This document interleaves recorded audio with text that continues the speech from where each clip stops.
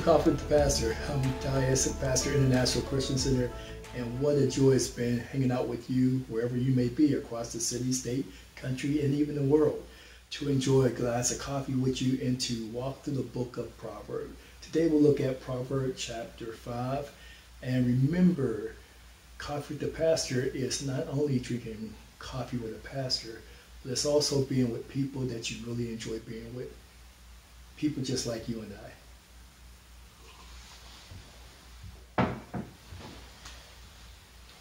Well, let me take my glasses out.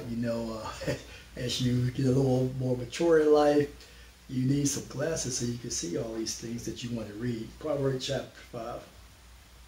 My son, pay attention to my wisdom and listen carefully to my wise counsel. Then you would show discernment. Your lips will express what is learned. For the lips of an immoral woman are as sweet as honey, and her mouth is smoother than oil. But in the end, she is bitter as poison, as dangerous as a double-edged sword. Her feet go down to death, her steps lead down to the grave. For she cares nothing about the path of life. She staggers down a crooked trail and doesn't realize it. So my son, listen to me.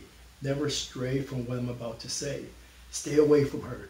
Don't go near her house. If you do, you will lose your honor and will lose merciless people all you have achieved. Strangers will consume your wealth, and someone else will enjoy the fruit of your labor. In the end, you will groan in anguish when diseases consume your body. You would say, listen to this, how I hated discipline. Boy, what a word, how I hated discipline.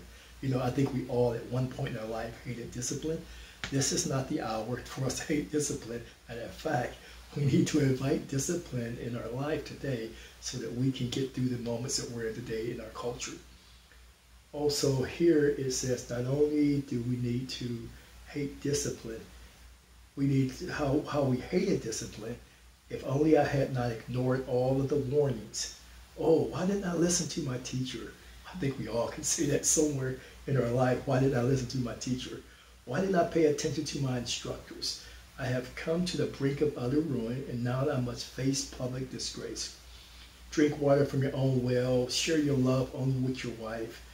Why spill the water of your springs in the streets, having sex just with anyone? You should reserve it for yourself. Never share it with strangers. Let your wife be a fountain of blessing to you. Rejoice in the wife of your youth. She is a loving deer and a graceful doe. Let her breast satisfy you always. May you always be captivated by her love. Why be captivated by my son by an immoral woman, or fondle the breast of a promiscuous woman? For the Lord sees clearly what a man does, examining every path you take. An evil man is captive by his own sins. They are ropes that catch and hold him. He will die for a lack of self-control.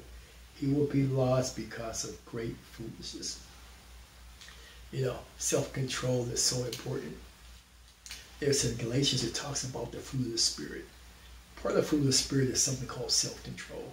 Self-control is simply two words. Self-control is you controlling yourself.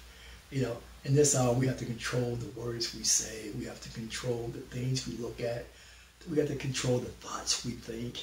We have to control so much, and we have to pray that God gives us self-control so that we won't go down these paths that will cause destruction. I'm looking forward to spend some time with you tomorrow and Coffee with the Pastor. And remember this, ask God to give you self-control. I look forward to being with you tomorrow, and enjoy the rest of the day.